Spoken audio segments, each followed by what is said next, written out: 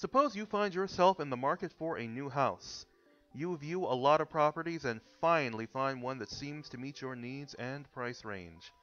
This house has a wide selection of modern amenities, including a state-of-the-art heating and cooling system.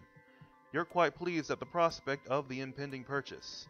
However, you notice when you enter the basement, there is a hopelessly obsolete wood-burning stove rooted into the foundation.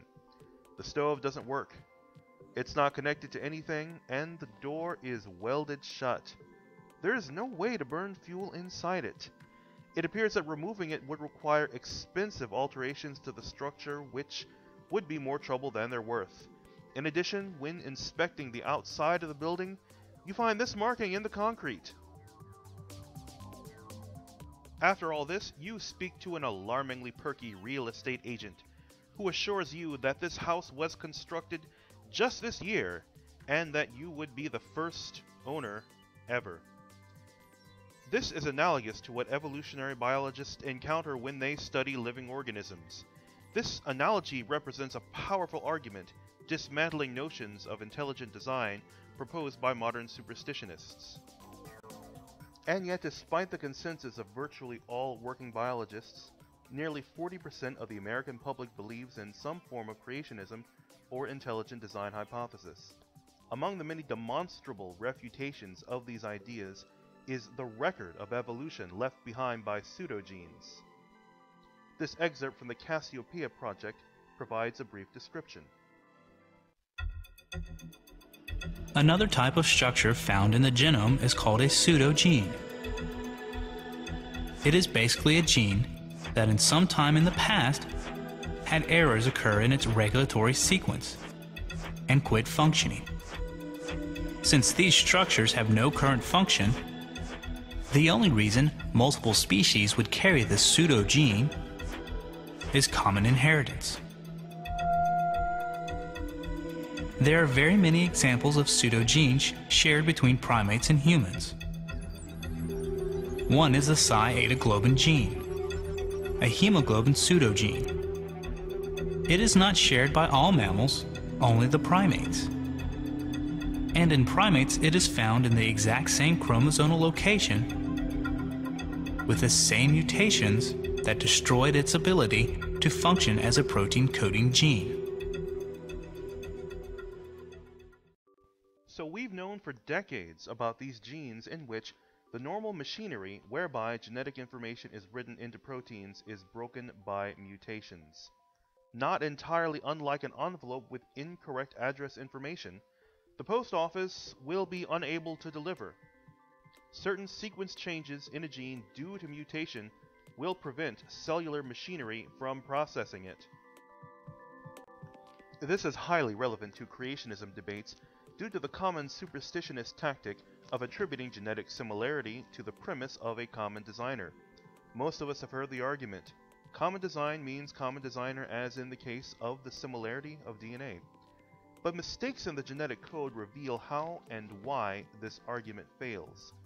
When we study these lines of evidence, patterns begin to emerge relevant to evolution. So, what does all this mean in the real world?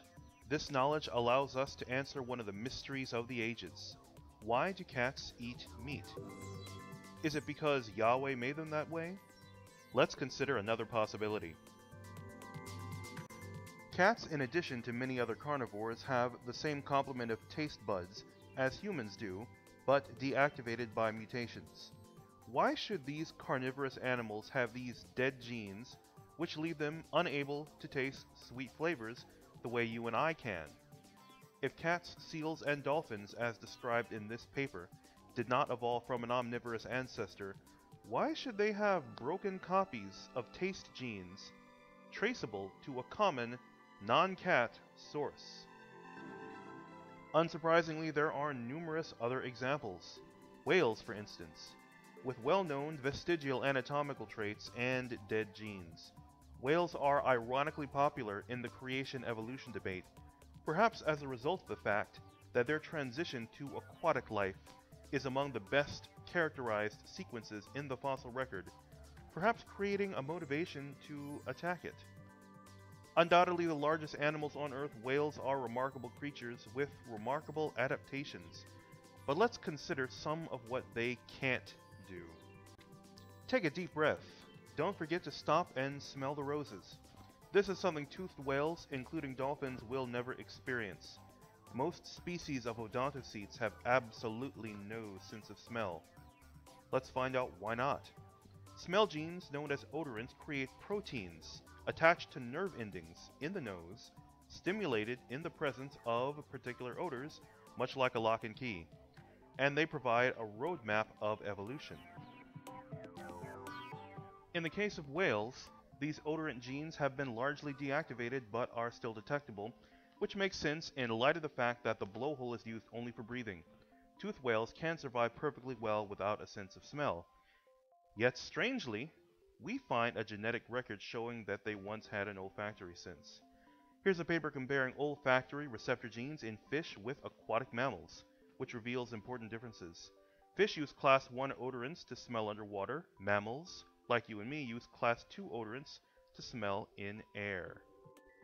Guess which type whales and dolphins have? They have class 2, of course, but the genes don't work. Non-functional pseudogenes not producing any receptors able to smell anything. And yes, in case you were wondering, there are still more animals that illustrate this point, like this rooster, and the 22 bones he shares with dinosaurs and no other creatures. Not to mention over 30 species of feathered dinosaurs in the fossil record, but this video isn't about fossils. However, it is about teeth, a hen's tooth to be precise. The reason why they are so rare is because the gene to grow them was knocked out by mutation, but it is in fact still there and can be turned on by geneticists. Which is just what happened in this colored X-ray of a chicken. The gene TALPID2 causes the growth of alligator-like teeth in birds when activated, according to a research summary in the Scientific American. So why would an intelligent designer need to give modern birds dead genes for the same sort of teeth as creatures they share a common ancestor with, according to evolutionary theory? Going back further, it becomes easier to trace patterns of common descent. If you're listening to this, I'll assume you're a mammal. And ironically, that means you share something in common with birds. Not to mention the platypus. Specifically, a nourishing type of molecule known as vitellogenins. They're popular throughout the animal kingdom as a way to nurture young while growing in eggs. How curious that modern mammals would share the genes to make them with our feathered friends, not to mention our scaly ones. Whoops, there's a problem! Yours have been deactivated by mutations in a gradual loss of function. And here's research that describes the process. Non-mammals depend on vitellogenins, but humans have placentas and milk. However, our vitellogenin genes were lost 30 to 70 million years ago. But strangely, they were still detectable by researchers. Screening tests of dogs and humans revealed wreckage of these genes common to both species, not to mention chickens, for some reason. Why would an intelligent designer grant all mammals dead chicken genes to make egg yolk we don't use?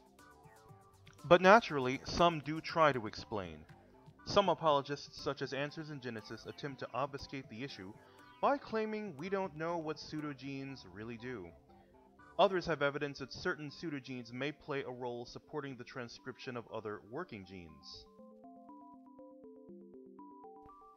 These possibilities embolden intelligent design advocates with the assumption that the war god of the ancient Hebrews designed pseudogenes with some loving purpose in mind that underscores a brilliant, spiritual truth we have yet to discover. But while pseudogenes are inactive under normal circumstances, we can glean important insights from what happens when we lift the lid on the mystery and explore the consequences of an activated pseudogene. Mistakes happen, and just as mutations can thwart the normal transcription of a gene, other mistakes can turn it back on. Well, here's a brilliant spiritual truth to consider: cancer. In this article, we find empirical evidence that when a particular pseudogene becomes activated, the likely result is thyroid cancer. Two versions of this gene are shown here.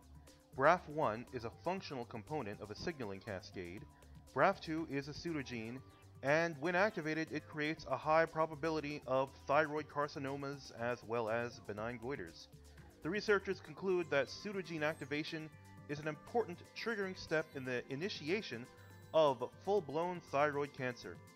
Couldn't an intelligent designer smart enough to fine-tune the cosmos and every living thing in it figure out a way to leave BRAF2 out and spare us the tumors?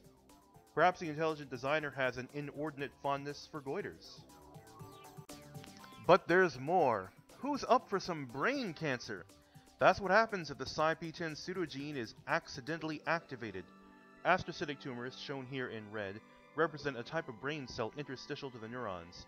Researchers found it to be a processed pseudogene wrongfully activated with carcinogenic consequences. If the Cy-P10 pseudogene is expressed, it provided an alternative route to brain cancer, as if we needed another one. Thanks a lot, intelligent designer.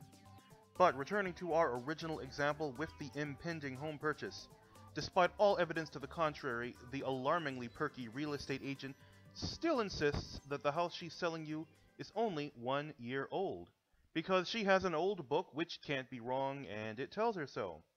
So how do we know that these findings concerning pseudogenes are truly indicative of evolution as the most likely outcome? Stay tuned for part 2 as the pattern unfolds.